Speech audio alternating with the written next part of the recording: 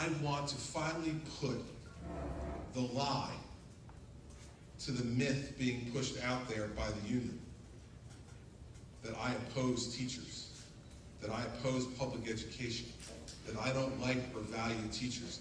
Let me be as plain as I can be, and you know when I want to be plain, I can be fairly plain. I am a product of the public school system in this state.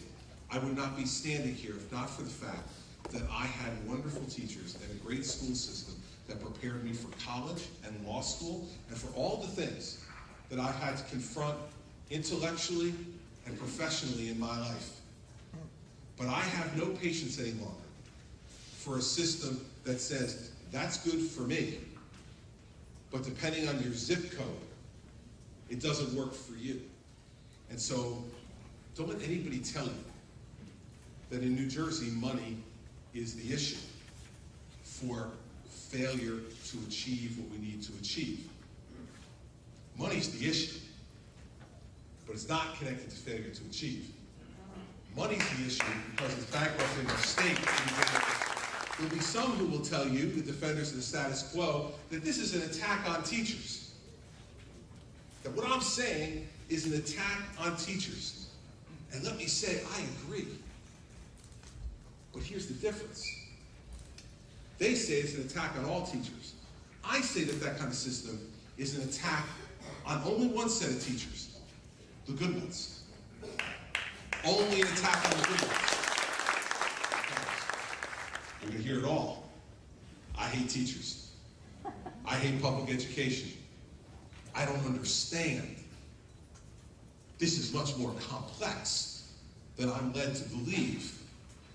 Teachers just need the tools to be effectively evaluated and managed appropriately so that they can achieve their very best someday in some system that we have yet to identify and never will. Because if we did, it might lead to the firing of lousy teachers and bad principals who hurt our children and their futures. We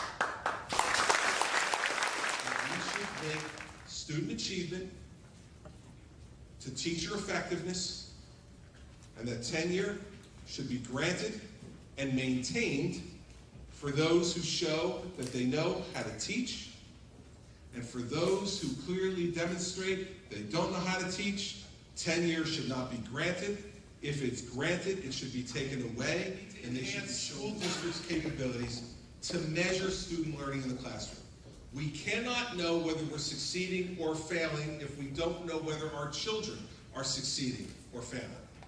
And so the current data systems that we have just aren't capable of linking student achievement and teacher and principal performance. Merit pay should go to the people who earn it. And I should be able, through the educational establishment in New Jersey, through measures of performance by students and teachers and principals, to reward greatness. That is the very underpinning of our American system. High-quality principals. We all know that teachers are not the only people who make a school work.